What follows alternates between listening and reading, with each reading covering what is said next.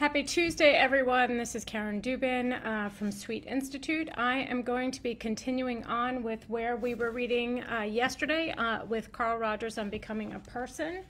And we are going to continue on from page 15, the bottom of page 15, where it says some significant learnings.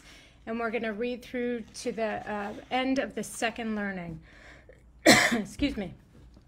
So here we go. Some significant learnings.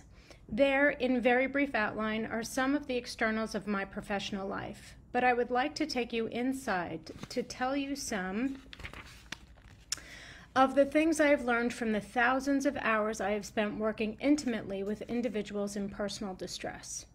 I would like to make it very plain that these are learnings which have significance for me. I do not know whether they would hold true for you. I have no desire to present them as a guide for anyone else. Yet I have found that when another person has been willing to tell me something of his inner directions, this has been of value to me, if only in sharpening my realization that my directions are different. So it is in that spirit that I offer the learnings which follow. In each case, I believe they became a part of my actions and inner convictions long before I realized them consciously. They are certainly scattered learnings and incomplete. I can only say that they are and have been very important to me. I continually learn and relearn them. I frequently fail to act in terms of them, but later I wish I had. Frequently I fail to see a new situation as one in which some of these learnings might apply. They are not fixed. They keep changing. Some seem to be acquiring a stronger emphasis. Others are perhaps less important to me than at one time. But they are all, to me, significant. I will introduce each learning with a phrase or sentence which gives something of its personal meaning. Then I will elaborate on it a bit. There is not much organization to what follows except that the first learnings have to do mostly with relationships to others. There follow some that fall in the realm of personal values and convictions. I might start off these several statements of significant learnings with a negative item. In my relationship with persons, I have found that it does not help in the long run to act as though I were something that I am not. It does not help to act calm and pleasant when actually I am angry and critical. It does not help to act as though I know the answers when I do not. It does not help to act as though I were a loving person if actually, at the moment, I am hostile.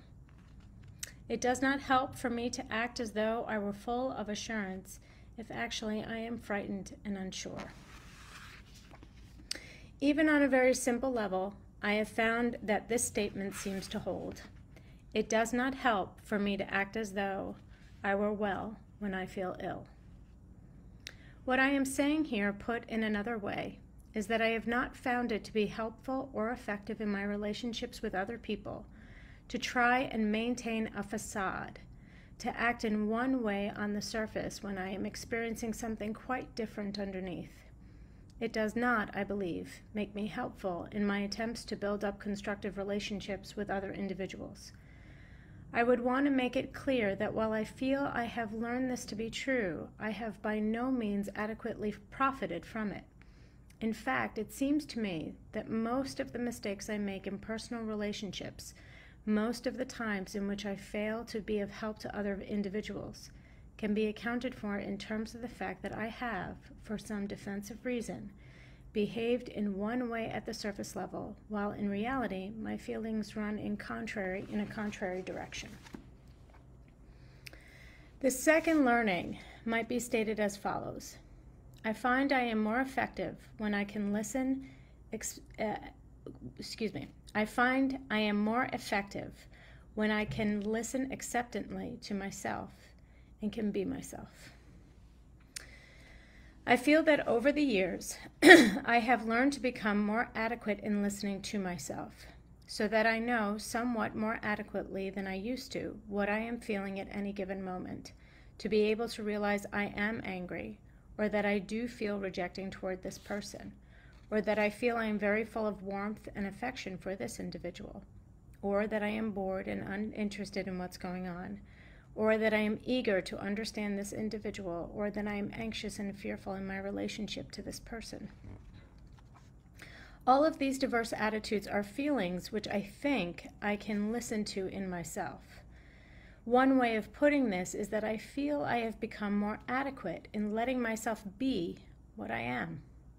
It becomes easier for me to accept myself as a decidedly imperfect person who by no means functions at all times in a way in which I would like to function.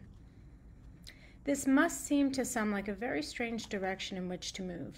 It seems to me to have value because the curious paradox is that when I accept myself as I am, then I can change. I believe I have learned this from my clients as well as within my own experience, that we cannot change, we cannot move away from what we are until we thoroughly accept what we are.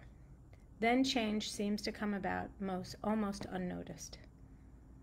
Another result which seems to grow out of being myself is that relationships then become real. Real relationships have an exciting way of being vital and meaningful. If I can accept the fact that I am annoyed at or bored by this client or this student, then I am also much more likely to be able to accept his feelings in response. I can also accept the change experience and the changed feelings which are likely to occur in me and in him. Real relationships tend to change rather than to remain static.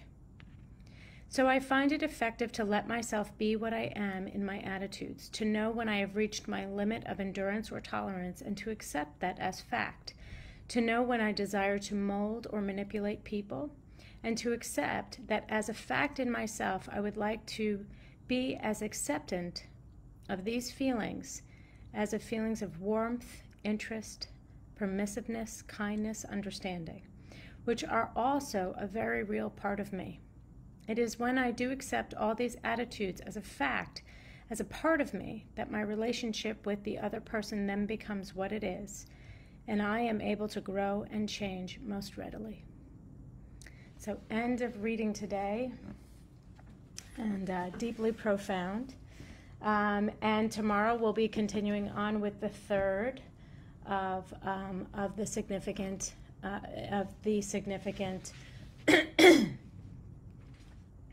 learnings. So have a wonderful rest of your days, and we look forward to being with you tomorrow.